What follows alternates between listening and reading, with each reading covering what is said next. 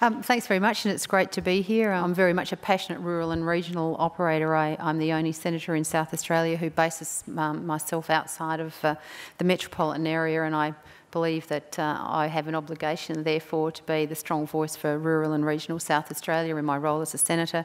But obviously that's been further elevated by becoming the Assistant Minister for Agriculture and Water Resources, and now I believe that I need to be the voice of everybody who lives in rural and regional Australia. The session that we're here today about, making resilient industries and communities into the future, and what I think the role of government is and government policy in assisting in the delivery of those resilient industries and communities from here on. There's no question that the Australian economy is transitioning out of the mining boom as its principal platform on which it rested its economic laurels and prosperity, and we're moving into an economy that is going to be significantly changed into the future. I like to think that the government of which I'm a part of has a very sound agenda, an agenda of ambition, an agenda of innovation, but most importantly an agenda of simplification. I'm a firm believer that the role of government is only to do what the private sector can't, won't and shouldn't do, and that the best thing that we can do for industry in terms of assisting industry in doing what it needs to do is to plainly get out of the way. I think that one of the biggest issues that we've faced in the past as an agricultural sector is that over recent times we've abrogated our responsibility for ourselves to government. So easy is it now that we seem to think that if there's a problem, the government will fix it, the government will come up with the answer. And I think that to a large extent that's government's fault because we've accepted that responsibility, but to a degree it is also industry's fault because you've allowed us to take that responsibility.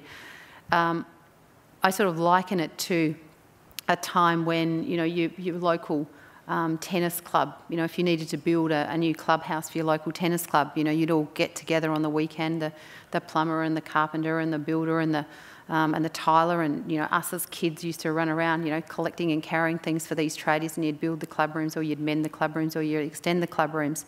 These days, the idea if you need a new club room is going to work out who can write out the government application for funding the best.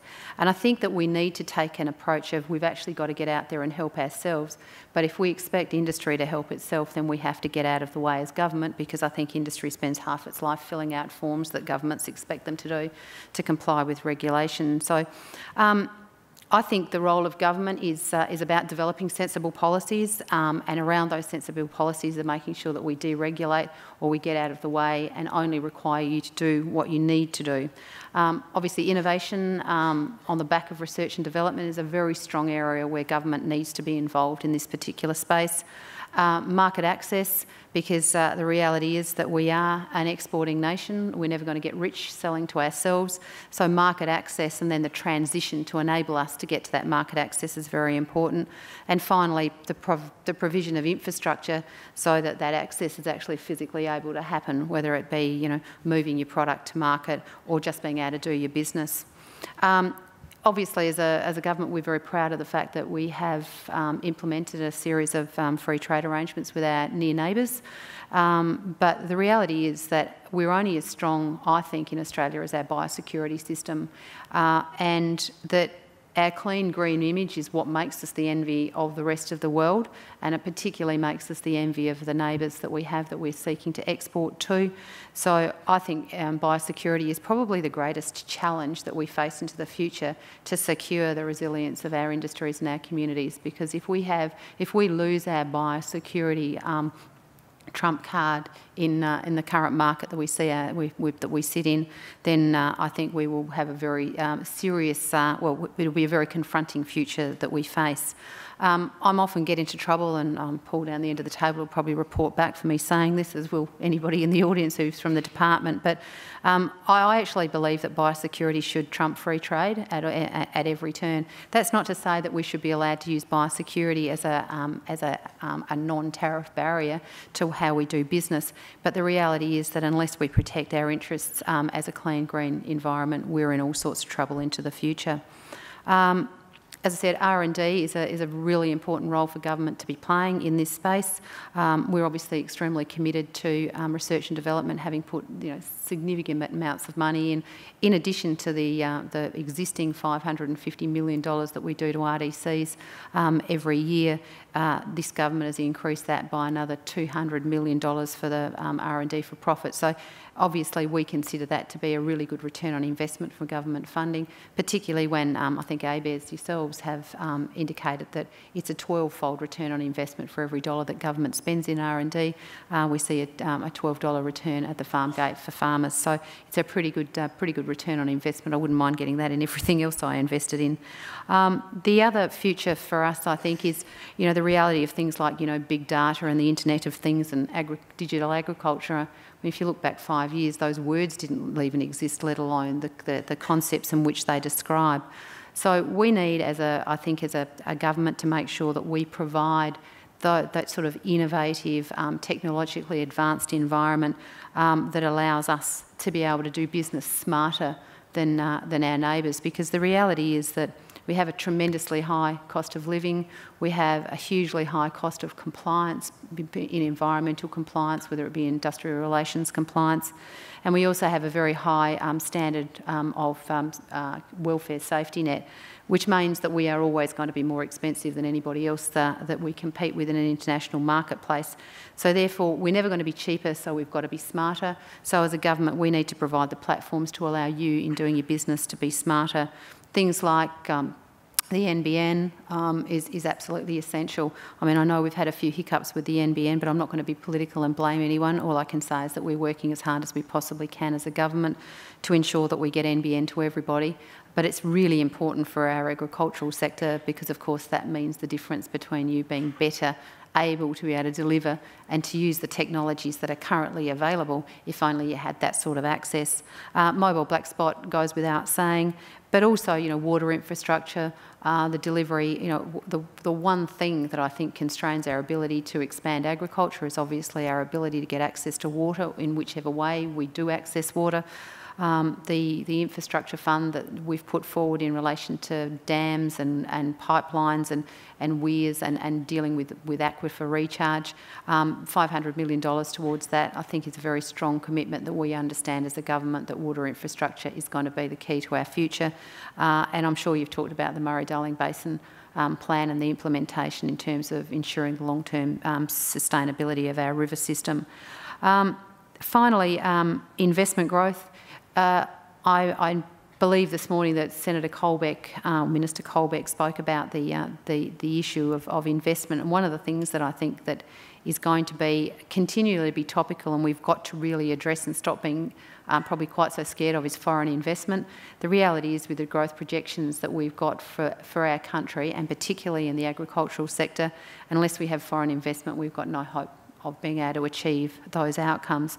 So I think we've got to stop being quite so scared of foreign investment and maybe have an open and mature conversation about how we can have foreign investment that's in the best interests and in the national interest, instead of every time we see somebody has actually bought one of our assets with international money, the country going into meltdown. So we are a government, I truly believe, that is committed to agriculture. I'm very excited to be part of it. I suppose you couldn't really get a bigger indication of the commitment and a demonstration of our commitment to agriculture than when Barnaby Joyce decided that when he was made the Deputy Prime Minister, that instead of taking the big ticket portfolio of infrastructure and transport, he chose to keep agriculture and water resources. So it's a pleasure to be here today, and look forward to hearing what the others have got to say and answering some of your questions. So thank you. Thank you very much. A fantastic opening. And I think you've echoed a lot of the themes that were discussed, so I look forward to hearing the questions in response to that. So our next speaker on the panel is Professor Stewart Lockie, who is a Professor of Sociology, and Stewart has a long history in working in agriculture and natural resource management, and also looking at futures and futures-oriented. He's actually now the Director of the Cairns Institute at James Cook University, and he's also a farmer himself through his fantastic vegetable garden that he's got going in Peta. So thank you, Stewart. Thanks. Pardon me. Thanks, Peter. Yeah, look, it's great to be down here in Canberra, in Ngunnawal country. It took me a while the other night to find a pair of closed shoes that hadn't gone mouldy, but I did make it here in the end. Look, projecting the future is always fraught, so it's easier to give a bit of an intro here and start with all the disclaimers about the surprises around the corner. But there are a few things, a few trends that are fairly well embedded. We know that there are a lot of people in rural Australia who are doing it tough, and we know there are a lot of businesses that struggle to make a reasonable return and to reinvest. We know that there are communities that are doing it tough. We know that there are rising incomes in the wider region, which provides reason for opportunity and optimism. We know that there have been a number of native title determinations now. That whole process is maturing, and we have a very, very substantial Indigenous estate, which particularly in Northern Australia is really reshaping the land ownership base and the social base for rural industries. We know that as demand for our products expands through the region, that the key part of that demand is the demand for quality.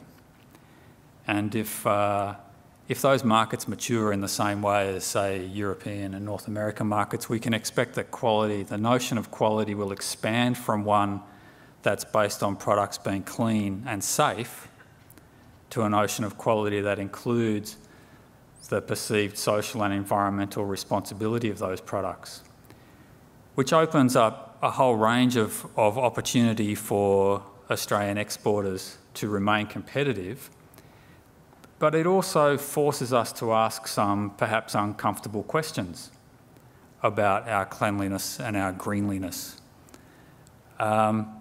Because it's only the buyer's perception of what we're doing that counts. And there's a long history in Australia, as there is elsewhere, I'm sure, of taking quite a nationalistic and at times parochial approach to our self-reflection, which in agriculture is manifest in a kind of technology push, a kind of approach to some of the more difficult issues like mulesing, that suggests it's the consumer who needs to understand our need to use a particular practice rather than our need to find an alternative. And I mention mulesing deliberately because it struck me as something that, you know, really we should have dealt with a long time ago. I could have brought up GM. Now, I was at some wonderful talks in the last session where people talked about how important genetically modified varieties were to their sustainability and to their practices. And without casting any judgment myself on those practices, on those crops, or on the notion of genetic engineering, you would have to say that the rollout of genetic engineering as a technology push has been really badly handled. If we're going to be exporting on the basis of quality, we really need to be driven much more by what our consumers want to buy, and we need to be sensitive to their perceptions. Now, we're going to have to introduce lots of technologies, I would suggest, and things that are currently not on our horizon at all, that people are going to be uncomfortable with. And so we need to find ways of dealing with that discomfort rather than trying to roll things out and force things on people and then dealing with the consequences later. I've also heard some great talks where people have addressed the whole issue of standards and verification and certification. This is an area where I think we really need to be on the front foot. If we're not on the front foot in the development of standards which show what we're doing in a transparent and verifiable manner, we will be forced to adopt standards developed elsewhere, and they won't be standards that are necessarily very well adapted to Australian agriculture, to Australian ecosystems, or to Australian communities. I'm glad the Minister raised the issue of foreign investment. I guess the nationality of the money becomes a bit of a lightning rod issue. What interests me about the issue of investment is the changing business structure of agriculture. One of the other trends that we know is happening is increased climate variability. And we need business structures that will be resilient in the face of variability. They need to be resilient over time, and they need to be resilient over space. And I'm sure capital coming in from outside of the family farm structure will be a critical part of that. how does that capital, how do those new business structures relate to the sorts of institutional arrangements we've pioneered in Australia to collaborative natural resource management? You know, people use emotive terms, the Chinese, as opposed to a Chinese company or a Chinese investor or perhaps some Chinese person who really loves agriculture. What I want to know is how do we develop businesses that fit with the institutional arrangements we've got for looking after our landscapes? Because as everybody knows, we need to look after our soils and our landscapes and our ecosystems in order to have a profitable agriculture. The indigenisation of land holdings in much of Australia raises the issue of property rights. I was really pleased to see property rights come up as Chapter 2 of the White Paper on Developing Northern Australia. I think there's a bigger discussion that needs to be held there, which goes beyond native title holders. A bigger discussion about what the various kinds of property that we use in rural Australia mean, whether that's native title, leasehold, freehold, or the many variants of all three, and of the responsibilities that are associated with those. I could talk forever, but we'll leave it there. And thank you, Stewart. I think you've raised some really interesting parts for discussion. Again, keep those questions thinking as they're mulling over. So our next panellist is Professor Kim Anderson. He's the George Collin Professor of Economics and formerly Foundation Executive Director of the Centre for International Economic Studies at the University of Adelaide, where he's been affiliated since 1984. I think you can guess what Kim's going to talk to us about. During 2014 and 15, Kim was a member of the expert working group for the Australian Council of Learned Academies project for the Chief Scientist on Securing Australia's Agriculture Future. It was published in July 2015. And Kim has also recently completed a research project on emerging Asia, trade distorting policies and food security concerns, implications for Australia. So over to you, Kim. Thank you.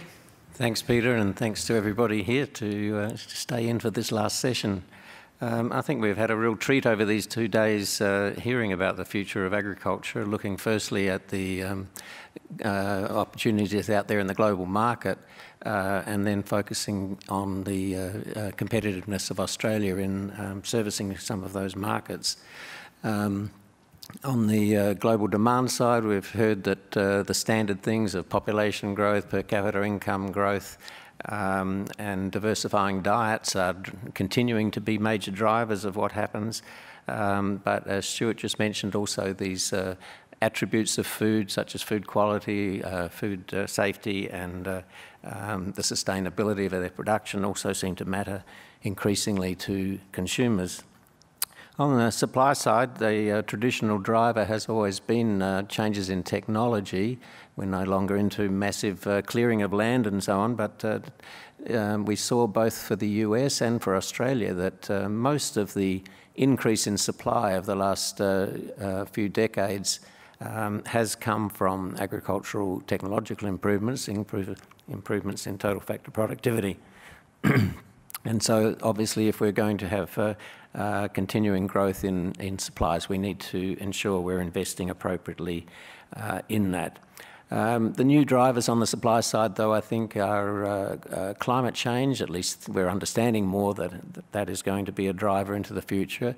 That's likely to increase the variance of production as we get more extreme events around the world, and will therefore increase the importance of openness to trade as a way of compensating for those variations in national production.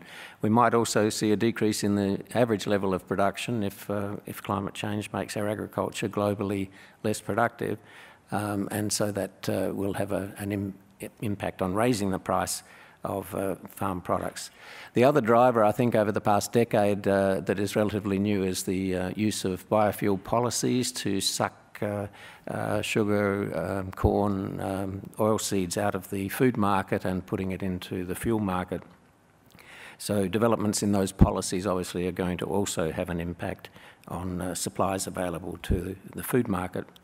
The projections we saw both from ABARES and USDA suggest prices are not going to be necessarily much higher or much lower than we see these currently. That is to say, the spikes of the last 5 or 6 years are perhaps an aberration, and we should expect perhaps flatter prices over the coming time, unless there are disruptions again, of course, in those marketplaces. So turning to Australia's agricultural competitiveness in that global setting, we heard a lot, I think, including from the Minister this morning, about the 3 free trade agreements we've signed recently with North Asians. We can't attribute the growth in agricultural exports over the past few years to that, of course. Those are just starting to be implemented, but hopefully they will provide more market access in these next few years than we would have had otherwise. We are lucky to have as our neighbours countries that are relatively densely populated and resource poor, so they become demanders of the sort of products that a resource-rich country like Australia exports. But we have to keep in mind that the growth in Asia is not only for food, it's also for minerals and energy products, but it's also for services like tourism and education.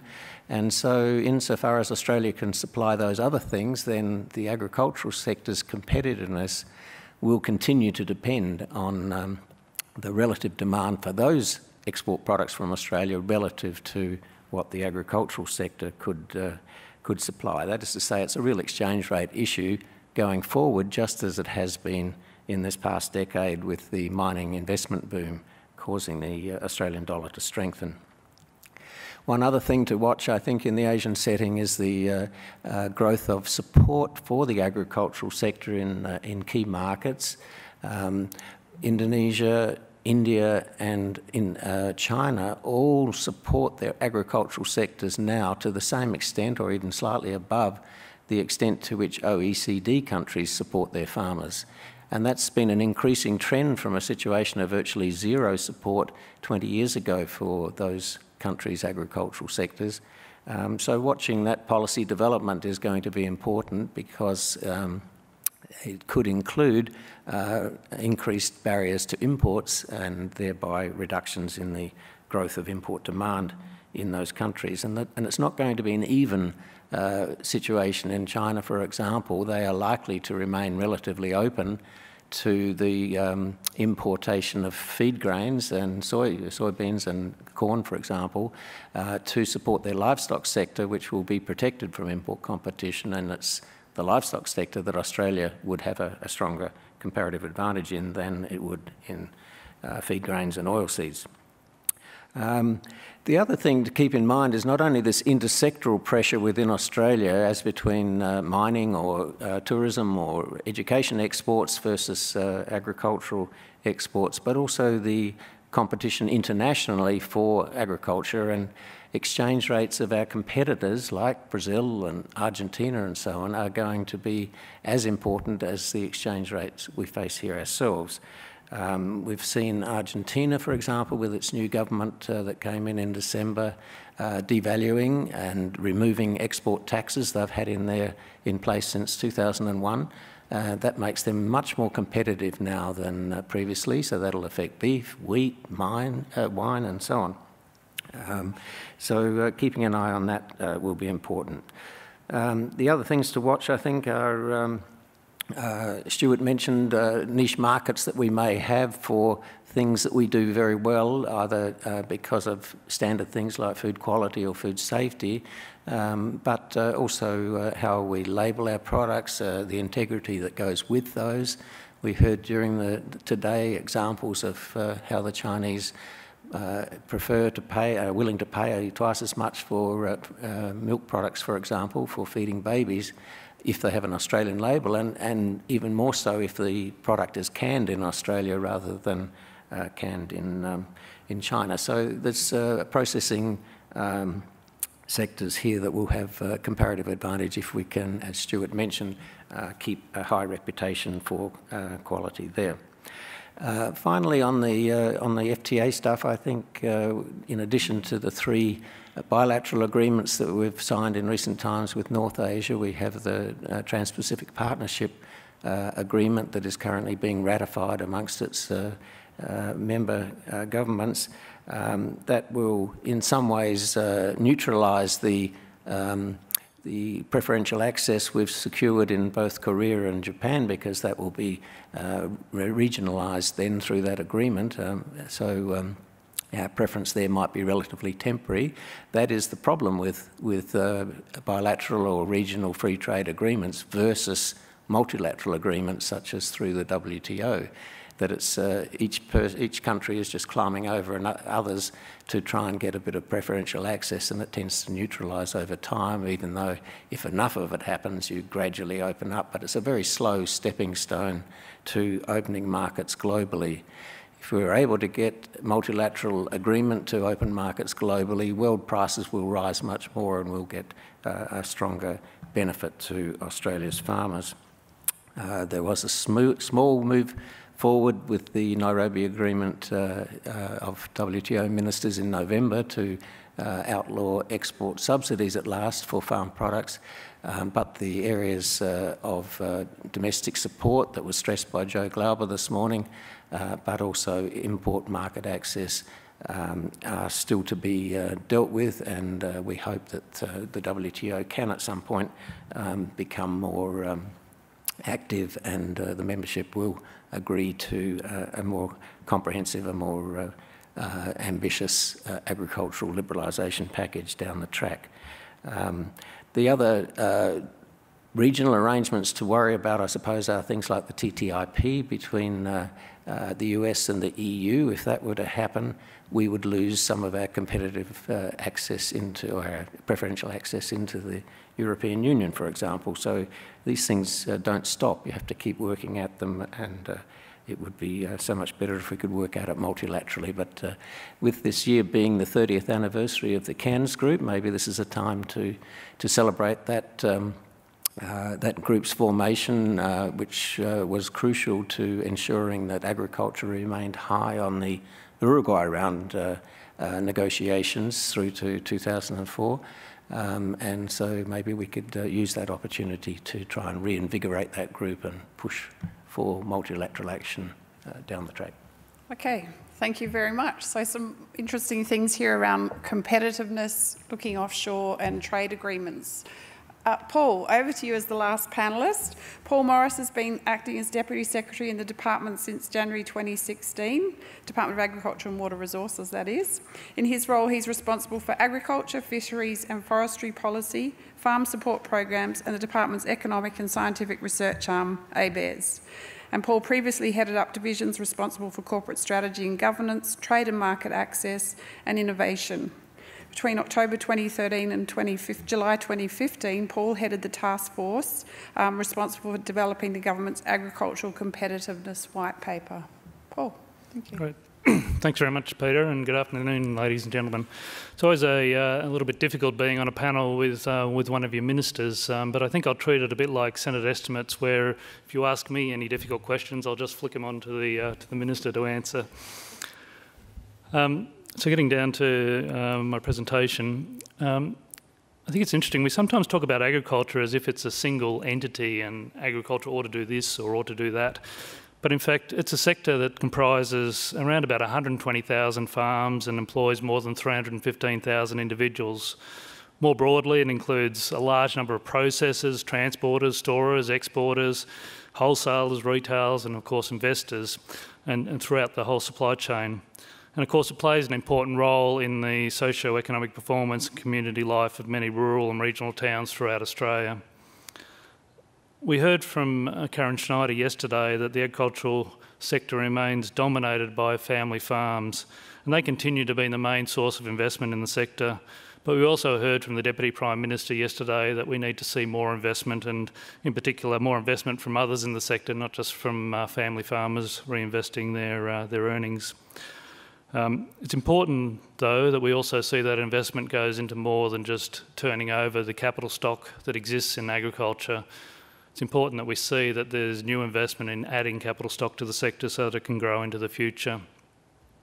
Now, for investment, as well as other decisions, It is how the individuals involved in the sector, so individual decision making, respond to the external factors and pressures that they face. And we've heard from the other speakers about many of those external pressures and factors. And they include things like conditions in input and output markets, the availability of new innovations or improved product characteristics, seasonal conditions, macroeconomic influences such as exchange rates and what's happening in other parts of the economy, interest rates and so forth. And of course, government policies have a role to play. So all those things are very important.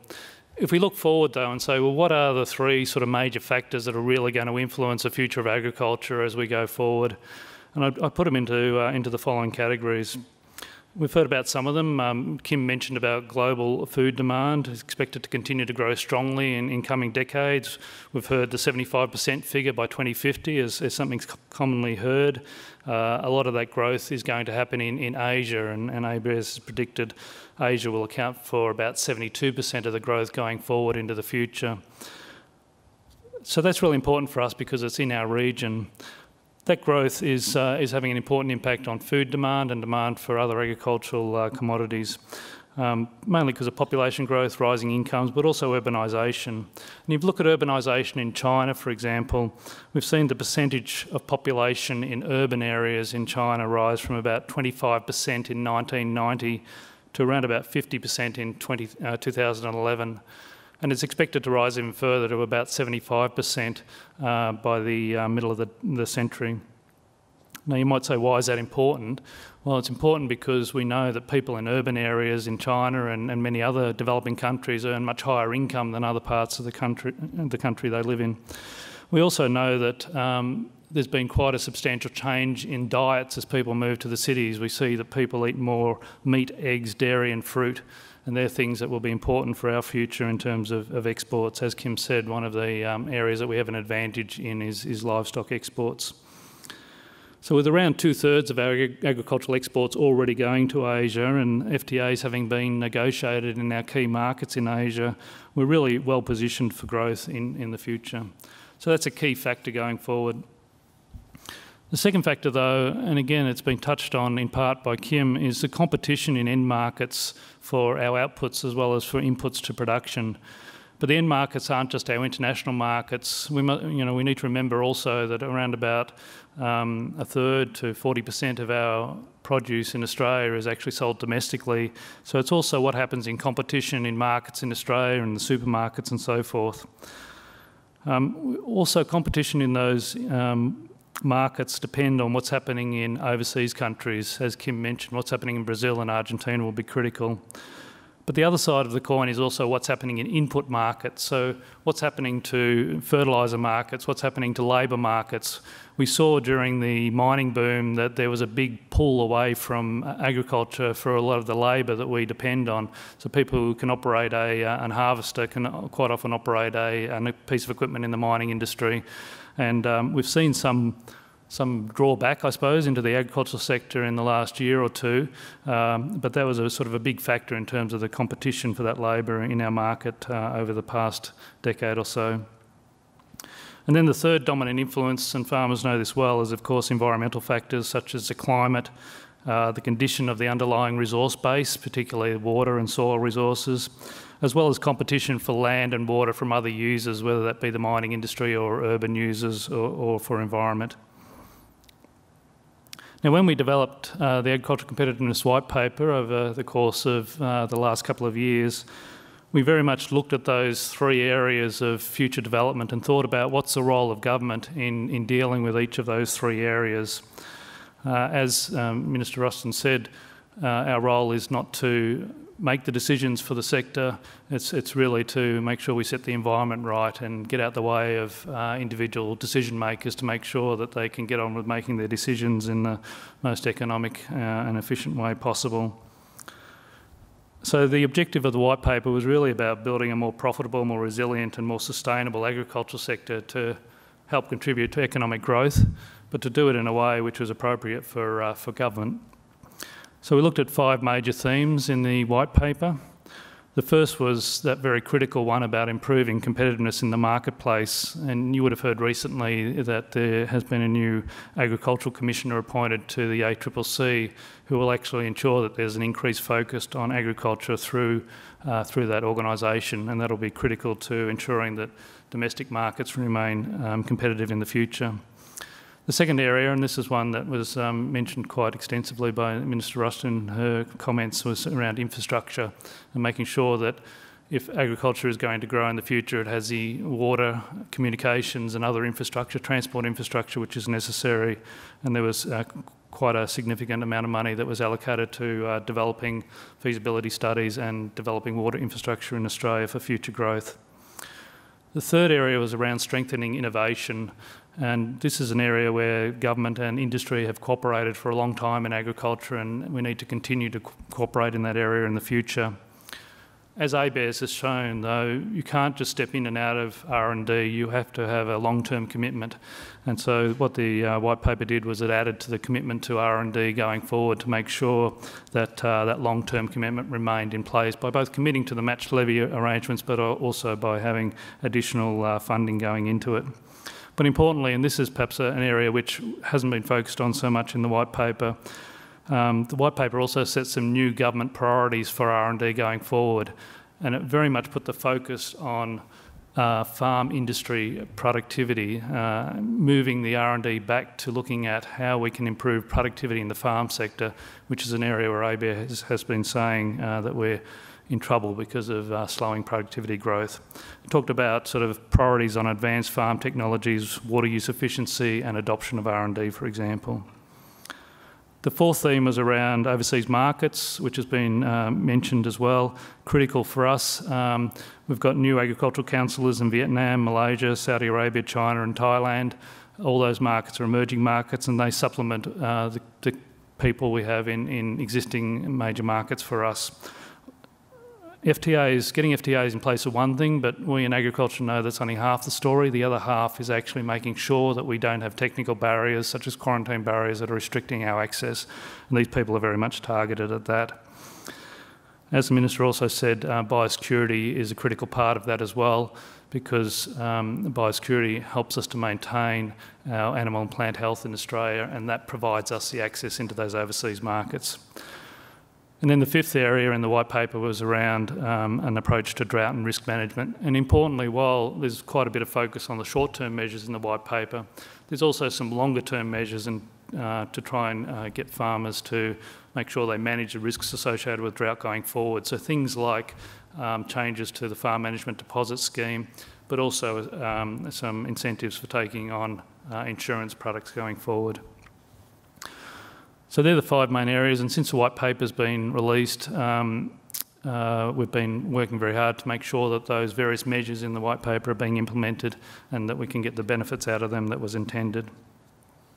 So in closing, while the government does have a role in getting the environment right for growth and reducing uncertainty, addressing infrastructure and reducing overseas market barriers, ultimately, as I mentioned earlier, the government only has a role in setting the environment, getting it right.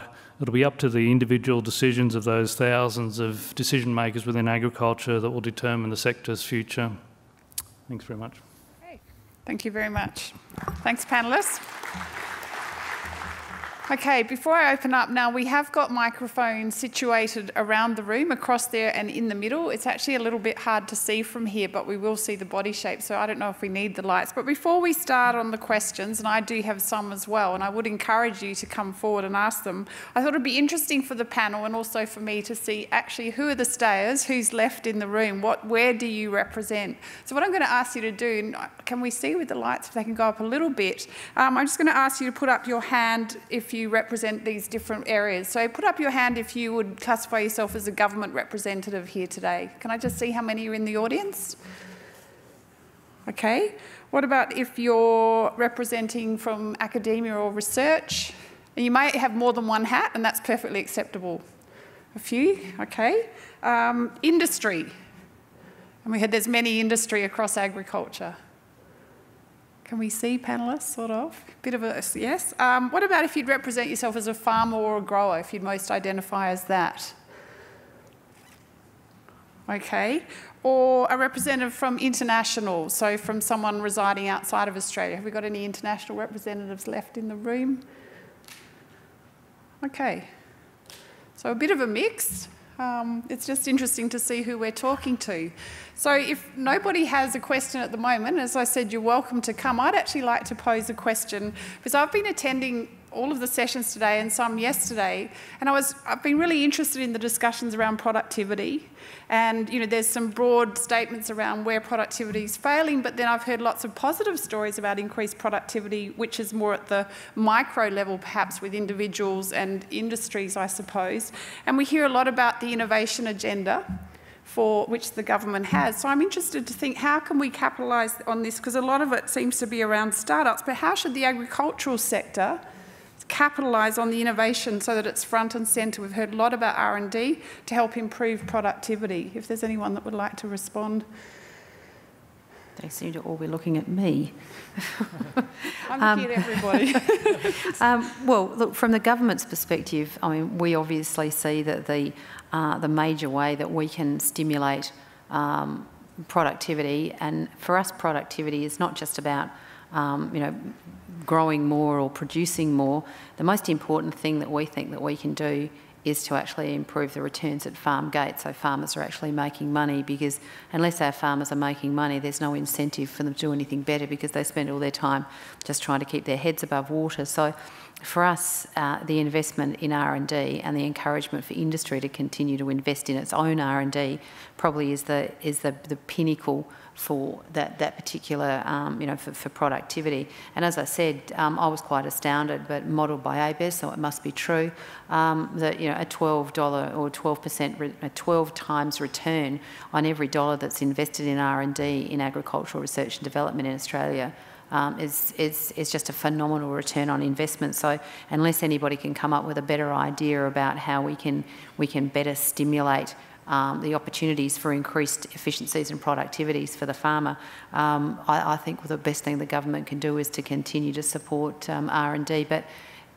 one of the programs that this government came up with was the R&D for profit program, so that it was R&D that was specifically targeted at profitability, and obviously productivity and profitability go together. And finally, the real core component of this is R&D from R&D's sake is a complete waste of time. It's about making sure that we focus entirely on the outcomes and we drive to the outcomes, and that there's constantly, we keep looking at how we're translating our research and development into positive on-the-ground outcomes for our farmers, so that then translates into productivity. So that would be, you know, my answer to the number one thing that I think the government can do to assist industry in this quest for as efficient and as productive industries as possible. Okay. Did anyone else? Kim? I think we've been blessed over the last, whatever it is now, 25 years, I think, having the rural R&D program in Australia, whereby there's a dollar for dollar matching of government money for what farmers levy themselves to invest in that area. But as Minister Ruston said, the rates of return from that research is still extraordinarily high by all the estimates I've seen in all the different industries that those sorts of studies have been done for. So it raises the question, why don't growers invest more? Why don't they levy themselves more for that? And you can understand when their profits are low that they're not willing to vote for an increase in the levy. But if we're going into a period now of relative prosperity for agriculture, this is a time, I think, for the industry bodies to think about levying themselves more, and even to go above the 1% of the gross value of production limit that provides the dollar for dollar support. The government doesn't need to put in more there. There's a huge rate of return to be had from that. Of course, it takes time for that to happen, but we heard through this program these last 2 days that most farms are still family farms, so if they're going to be passed on to the next generation, well, the next generation will get the benefit from that investment. So if we're going to remain internationally competitive, we've seen that total factor productivity growth is the main driver for increased output. If we're going to keep doing that and remain competitive, we just have to keep investing there. And in the interim, while ever we're choosing not to go down the GM route for lots of for almost all products except cotton and canola, then we're handicapping ourselves, because the Americas and others are adopting GM technology and doing it much faster than we are because of that. And we saw some graphs today of the extent to which other countries have grown their exports much faster than Australia has. We proudly showed charts on the first day of how rapidly our agricultural exports have grown in recent times, but they were in Australian dollars. If you put them in US dollars, they haven't grown so fast in the last 3 or 4 years when the Australian dollar has depreciated. And in fact, we haven't been keeping up as much as other countries have. So this is the time to do it. Thank you. Spend more on investment in this area. Thanks. Paul, you have one comment and then I'm going to go to the floor here or something. Yeah, just very briefly because there's other questions, but just a slightly different angle to the productivity question. When you think about Australia, we're a very advanced agricultural economy, and that means that we're largely on the production frontier of known technologies, known innovations out there. For us to actually advance and go forward, there has to be new inventions, new ideas that come forward and push out that production possibility frontier for farmers. Other countries are well behind that frontier. So when you talk about a lot of the developing countries, they're well inside that boundary, and so that means they can actually adopt things that are already well known that we use already in Australia and can advance their productivity at a much faster rate than we can. So that's one challenge we have to compete against, that these other countries have got more possibilities to expand their production. Secondly, we're a relatively high-cost country as well compared to a number of these countries, and so in order to compete with them, we need to think beyond a commodity mentality and start to think about the types of products we're producing, how we present them to the market. So that doesn't mean not producing wheat or anything like that. It actually means thinking about the types of wheat we produce, making sure that we're well targeted to end markets, making sure our beef is sort of targeted to the particular consumer markets. And because we're a relatively small total supply to Asia, so if you think about Australia, we feed maybe 60 million people, and then there's billions of people in Asia that we're actually supplying to. We really do have the opportunity to supply those sort of higher valued markets and target those in the future. So in terms of thinking about where we target our R&D in the future, it's got to be in terms of advancing the productivity or production frontier, and it's got to be thinking about the innovative products and how we meet the markets of the future. Okay.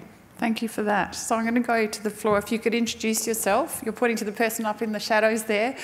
Introduce yourself, where you're from, and then who you'd like to pose your question to. Yeah, hi, thank you. James Walker from Longreach, Nuffield Scholar.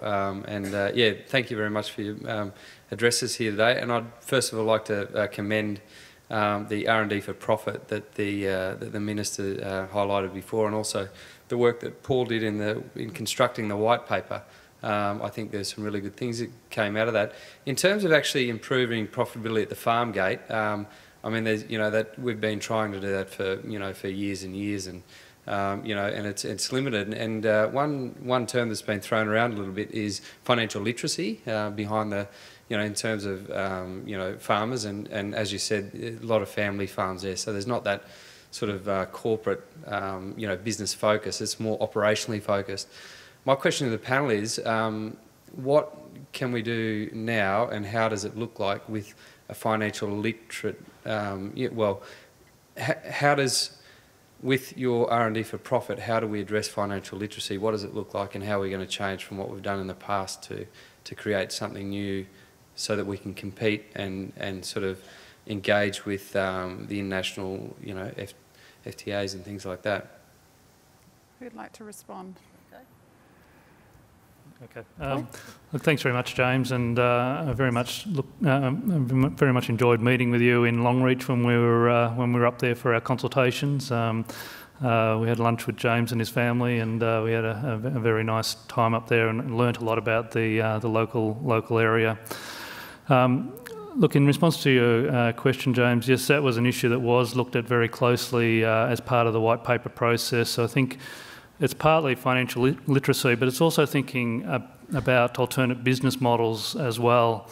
And that was something we thought about in terms of, well, what models are out there that farmers can think about, whether it be cooperatives or collaborative farming or other types of models, and whether they provide advantages to farmers going forward.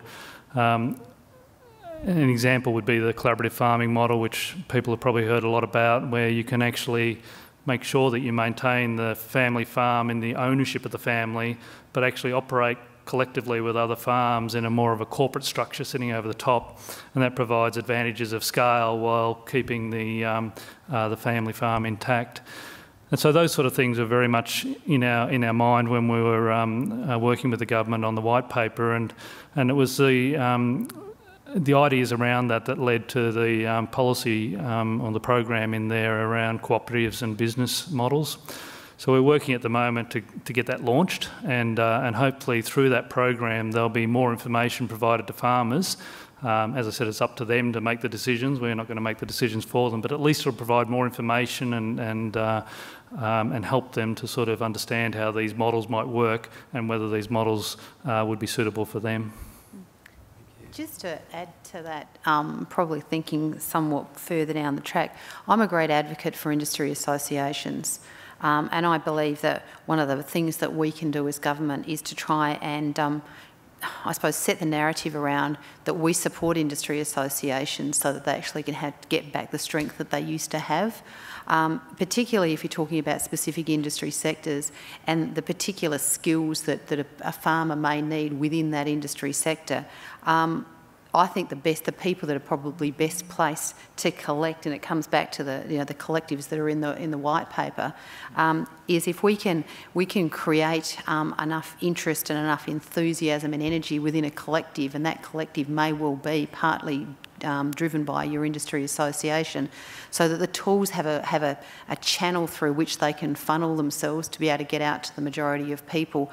I feel maybe one of the problems of the weakening of industry associations within that space is actually the weakening of the capacity for governments or any other groups, whether it be R&D organisations, to be able to channel the information back to the industry in a quick and easy and efficient way.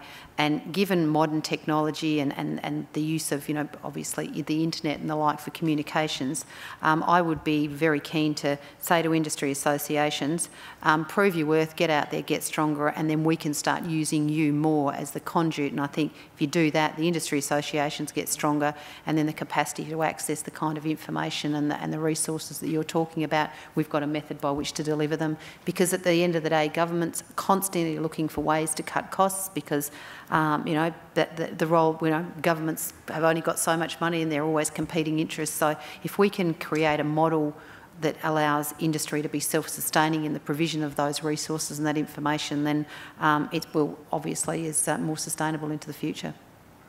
Thank you for that. Thanks, James, for your question. Can I go to the front? Thank you. Thanks very much to the panel for being here and presenting and talking about the future of farming as the last session. Shanal Basnaika is my name. I'm the Chief Executive of Northern Territory Farmers Association. My question is really around domestic markets. There's been a significant amount of focus on FTAs and international markets. Now, just to give you context, Northern Territory, our plant industry is, we're around $200 million industry, and the majority of that is actually domestic market. We send very, very small volumes of things internationally. There seems to be an inadequacy in our focus on domestic markets. So particularly around some of the tropical products and things that we produce, we've got rambutangs and some of the pomelos and things that you don't get to grow anywhere else in Australia. So my question is really around what more needs to be done to develop markets domestically for some of the products that we grow here that not many people have an understanding of or actually have ever even tried. But there are small volumes of it grown for consumption to specialist markets. But what more needs to be done to make it a broader, give broader domestic market access? Thanks. Who'd like to take that? Sort of growing domestic market access for some of these niche products. Well, Kim or Stewart? I'd just say that I don't believe that is a role that largely belongs to government. So I'd probably be interested in hearing what you guys might say about it. Yes, it's a small industry problem, I guess, but the Northern Territory is already in there in a big way in some of the established industries, and it benefits from infrastructure, I guess, to be able to truck that stuff down to the southern states. We've already seen huge growth in refrigerated trucking of fruits and vegetables from the main highway, so I guess it's already happening. Probably these niche products are like any small industry, they require a lot of investment in promotion to make people aware of their availability and so on, but it's an expensive upfront cost, and it can only be done collectively, I guess, by the farmer groups. As the Minister says, it's not really a government responsibility to do that. It could be assisted perhaps by Rural Industries R&D Corporation doing some investing in the productivity of those new industries if they look like they've got promise. Otherwise, I think just trying to make sure that those channels for transportation are available, and then doing the best you can in promotion. Stewart, did you want to add anything there? Or not? I suspect part of the answer is working with the buyers and establishing the value chain, as well as the infrastructure aspects of the cold chain. And to a certain extent, I'd say that's the answer to the question, part of the answer to the question around productivity as well, in that we have an R&D system in Australia that's done a tremendous job of bringing various stakeholders together, from landholders to researchers to government agencies, but in dealing with transformational technologies such as GM or with wholly new products, has perhaps not been quite as successful, and engaging with the large buyers, because the buyers are the stakeholder, the gatekeepers into the consumer market, may be what you need to do there. Paul? Yep.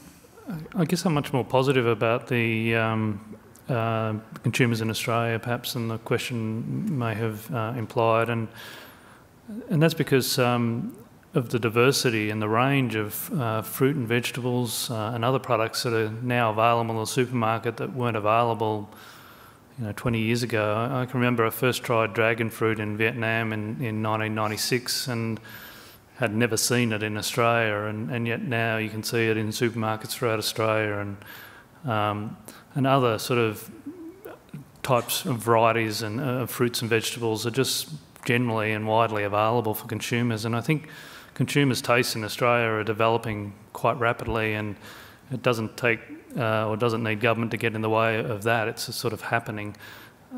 Interestingly, a lot of the food programs on TV, and even having the Food Network on TV, are actually exposing people to more and more of these products, and people want them.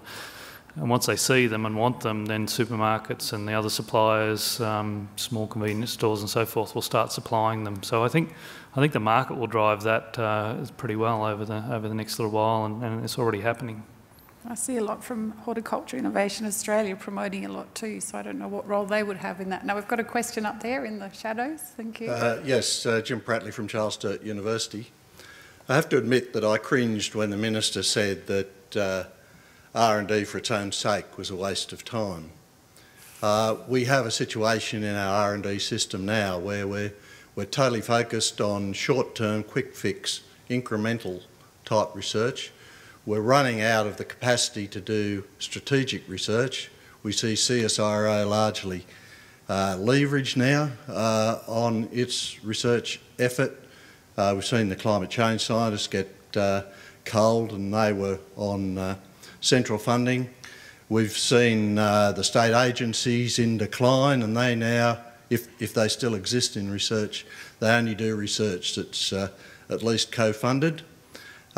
You could say that, well, the Australian Research Council will fund the universities. Well, if you have a look at the data, there's almost no agricultural funding from ARC anymore. It's been in decline for the last decade, and it's almost zero. So the question I have for the panel is, if we're going to increase productivity, then we're going to have to also have transformational change rather than, or in addition to, incremental change. And at the moment, we don't get funding for research unless we actually know the answer before we start. And to me, that's totally ridiculous. We've got to take some risks. At the moment, our whole system is risk averse, and if we look into the past, there are plenty of examples of research outcomes that weren't predicted but have had a great impact on productivity. So my question really is, who's actually going to do this long-term, strategic, transformational research in agriculture? Thank you. Well, I'm glad I made you cringe. Obviously, you were listening. But a couple of things. One is, I agree with you entirely.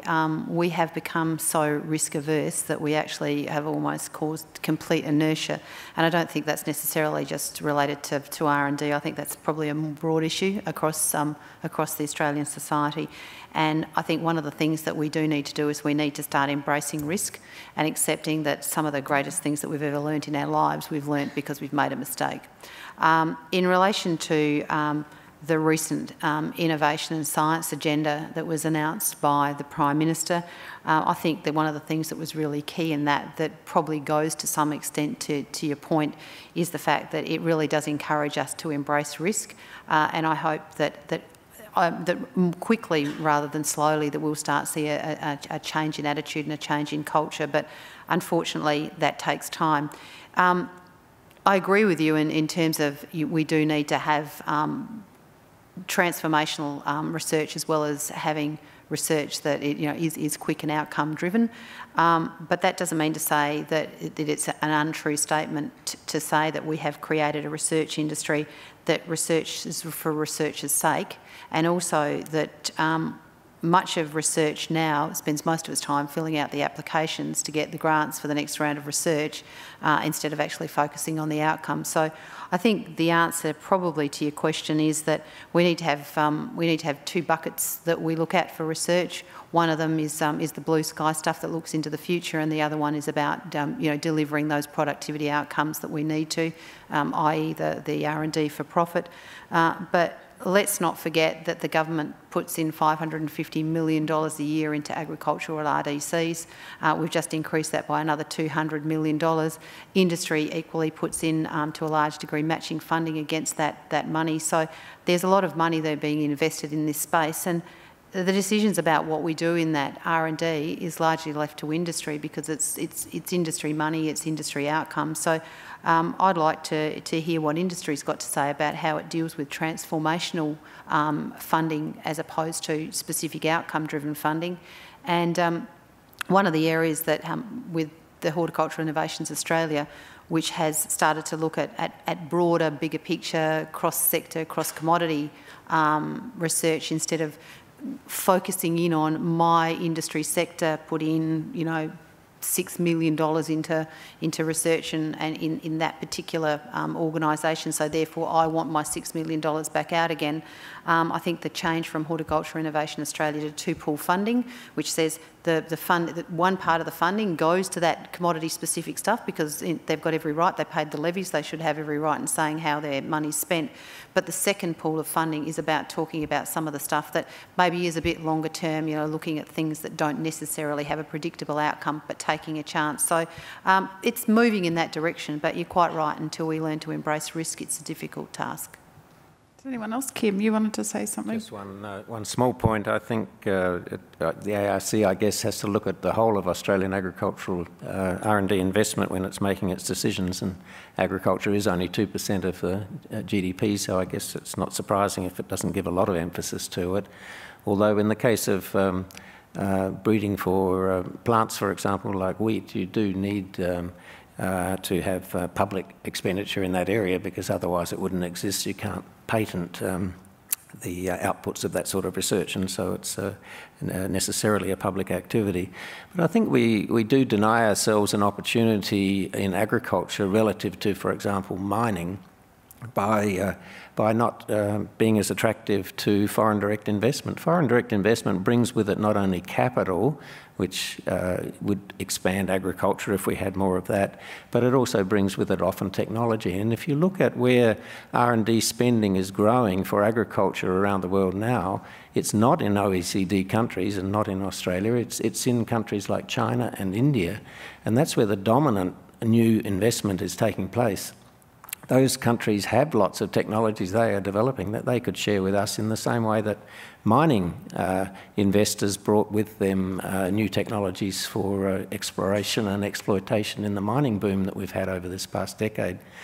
Of that, the capital expenditure in Australia in the past decade was about 60% mining. Mining's about a few percent of GDP, but 60% of capital expenditure was mining, and 80% of that expenditure was from abroad. So if we do have this reticent attitude to take in foreign direct investment into agriculture, we're denying ourselves some of that. Thank you. And Stewart's going to make a comment, and then I'll go up to the question. I think that I agree. There certainly are benefits to importing technology, but I put a couple of caveats around that. One being that I'd rather be the owner of the IP than the importer, and the other being that Australia has very unique agroecologies, and so there is a limit to the technology transfer. And this is an issue across a great deal of the world, not just Australia, but particularly through the tropical band, where we have a lot of poor countries that need to increase their food production, and where the R&D expenditure is, off the top of my head, I think it's 8 to 10% of the R&D expenditure outside the tropic zone. And the possibility of trickle-down technology transfer exists for some industries, but in agriculture those possibilities are far more constrained because of those unique agroecologies. So I think it's in our interest in a number of ways to be involved in R&D in a major way. I think there are a lot of strengths to the Australian R&D system, but research and higher education, which is a major provider of research, have become, I think, something of a political football. And I think there has been a fair bit of incoherence and policy change for the sake of it. It's a major issue that the lack of long-term certainty in base funding is a major issue. Squeeze in our basic operating grants is a major issue. Now, none of these things mean the whole system is going to collapse, but it does put a lot of pressure on it, and it does lead to a lot of loss of very good scientists who have the capacity to move. Okay. Thank you for that. This is probably going to have to be our last question, but thank you. Hi, Anna Carr from the Department of Agriculture and Water Resources. I would like to pick up on some of the comments made earlier. I think, Stewart, you mentioned the nationality of money, and Paul, you mentioned the diversity of food and fruit and vegetables currently in the supermarket. So if we put ourselves into the long-term future, and we're thinking from an international perspective, so this is both far away and in time and space, how do we identify Australian agriculture's point of difference? And will that rely on, or will it disrupt, the view that we've had of Australia's agricultural past? That's a curly one to finish with, Anna. She always has good questions. Australia is a large and diverse place. I think I'm privileged to live in one of the most cosmopolitan and culturally diverse parts of it. I don't think, off the top of my head, I don't have a comprehensive answer, but I suspect one of the points of difference would reside in regionalisation. And part of the answer will rely on the development of unique brands. We tend to think of always brand Australia, and perhaps brand Australia isn't always what's going to be meaningful. To follow on from that, I think that it depends on where your market is in terms of its level of maturity as to whether brand Australia works, brand South Australia or Victoria works, or whether brand Jacobs Creek works. So I think it's, whilst the regional differentiation stands as something that gives us an advantage, obviously our clean green image gives us an advantage, we've also got to be careful that we don't try and think that one size fits all into our marketplace, because I would think if you were going into India with a brand, it wouldn't work. We probably need to go into India with the brand Australia. But if you're talking about sophisticated markets of the USA or Japan or Europe, then maybe those regional differentiations and brand differentiations are going to work. Yes, Kim. I think an answer to Anna's question can be taken from the wine industry, where it's probably at the frontier of what a lot of agricultural industries would like to be. That is, it has an aspirational product, it's one that grows with incomes, that grows in demand with incomes, and can get to extremely high prices and get beyond the basic commodity. And what we've seen in the wine industry is exploitation on at least 3 fronts to try and show a point of difference. It's at the regional level, talking about Barossa or Hunter Valley or something. It's by variety, so distinguishing there, and that's getting refined now to talk about clones within varieties that might distinguish a particular bottle of wine. And it's by brands in the case of companies getting out there and then using a family brand to create levels of quality within that. All of those things have been exploited. I think the additional thing that is being exploited currently is style. So we don't now just talk about Shiraz, we talk about various styles of Shiraz. A cool climate Shiraz, even distinguish it with the original name Syrah, for making that clear that it's different from the warm region Shiraz. But those styles can be targeted to particular countries. For example, the American market is for a sweeter wine than what the Australian market is, so you modify that, and Rosemount did that very well in their efforts. So I think that provides a nice example of perhaps what could be done by other industries. Okay. Just in closing, I'll go back to the panel because we've really sort of run out of time. I think we could go, there's so many questions, but I guess we've delved deeply into those across the last 2 days. If we go back to the title, The Future of Agriculture, Resilient Industries and Communities, I guess it would be interesting just to get a 1-minute sum up from each of you, what you think is going to be one of those key things that needs to take us forward into the medium term. Okay. One of the things that hasn't been mentioned here today, which I really believe is going to be essential in resilient industries, but most particularly resilient communities, is going to be decentralisation. One of the things that has happened over recent times, I think, is it's really easy to centralise when you're looking for a budget fix. But it isn't always going to be the thing that's going to work in the longest term. So I think decentralisation is absolutely essential so that we maintain the critical mass within our communities, so that the social fabrics don't break down. So if you lose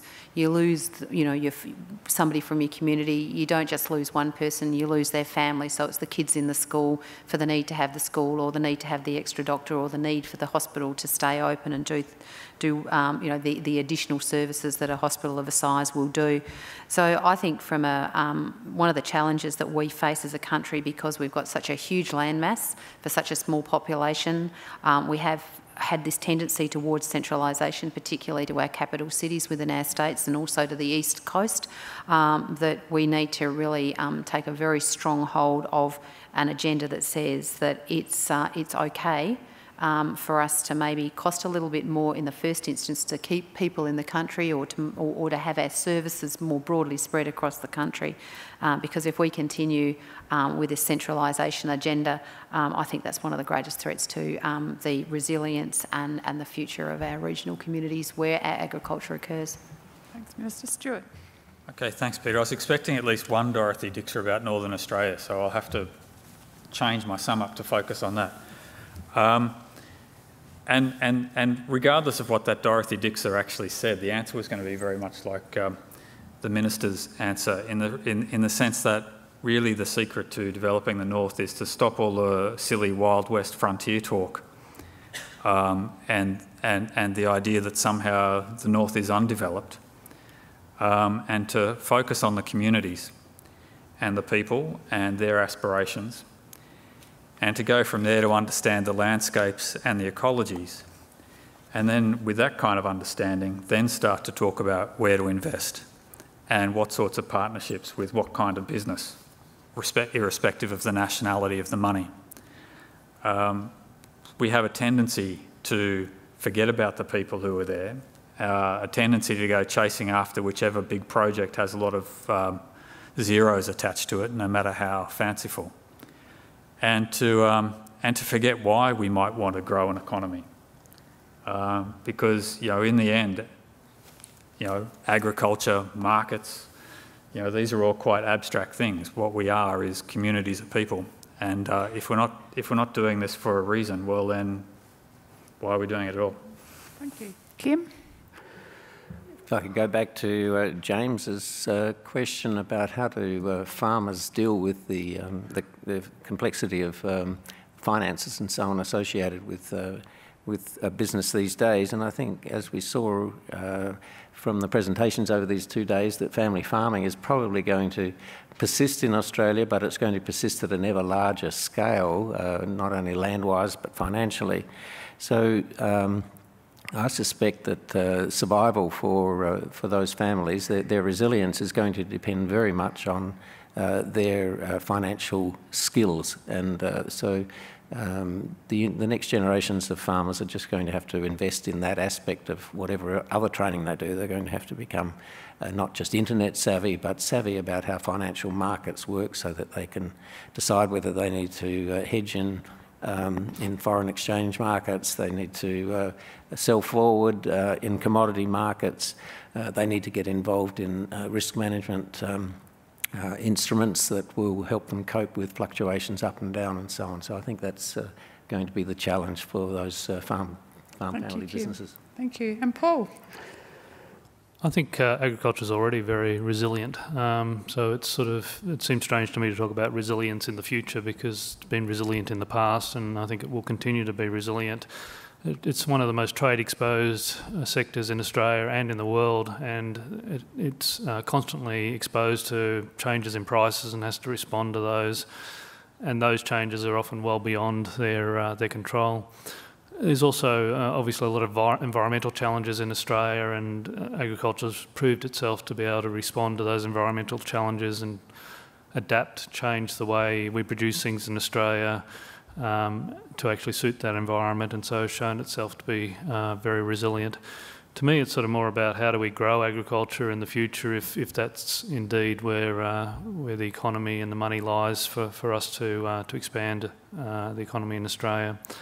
And there's three ways you can do that. One is you either increase the prices of what we are receiving, and those prices are determined on the world markets, so that's quite difficult unless we actually think about the type of products we're providing, and that goes to Anna's question about thinking about those markets overseas that we're supplying to, aim for the higher valued markets, think about the products we're providing into those markets, meeting the needs of consumers, so that's one way we can do it. The second way we can do it is produce more with the same area of land and the same resources we've got, and so that's about productivity improvement, that's about investing in R&D. As I said, there's some possibility of that, but we're at the production frontier, so we have to do a lot of work to push that out to make sure we expand that. And then the third way is to actually look at expanding into new areas, and expanding into the north is where the great prospect is really lying at the moment. And that really requires substantial investment and sensible investment in terms of how we control water in the north, and how we manage other factors such as transport infrastructure, communications, making sure we can get product to market and we grow the right products and so forth. And so that's quite a major challenge, and one that the Northern Australia White Paper was trying to address and look to the future.